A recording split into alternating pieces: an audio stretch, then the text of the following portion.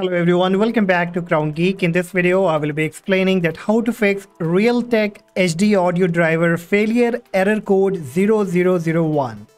So if you're getting this kind of error message while installing the Realtek audio driver on your Windows 10 or Windows 11, then follow my simple steps. So what you will have to do, first of all, on your Windows search, you have to click on it, type system. From the suggestion, you have to click on system information. Now here you will see all kind of your system information, but what we are exactly looking for is the base board product and the base board manufacturer. All right. Why we are looking? Because we need to download the Realtek audio driver depending that what kind of motherboard we are using, so that it should not be any kind of compatibility issue.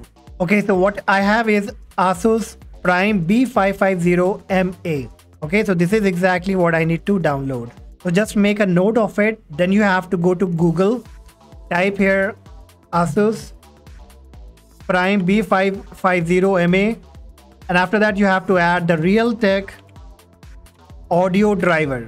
Okay, then you have to hit the enter. Now keep in mind that you have to replace this model number, this motherboard number, with your motherboard that you can find from the system information. Okay. And after that, you have to hit the enter key. Then you have to open the first website, the official website. And once you come here, you have to click on support. Now the navigation, the website look can be a little different on different manufacturer, but you will be almost getting this option in all the website. So once you come here, you have to click on support.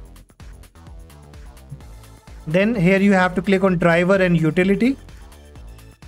Then it asks, please select operating system. So if you're using Windows 11, then you can go with Windows 11. I'm using Windows 10, so I will go with Windows 10.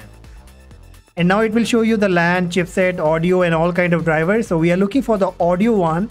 So it says Realtek audio driver for Windows 10, 11, 64-bit.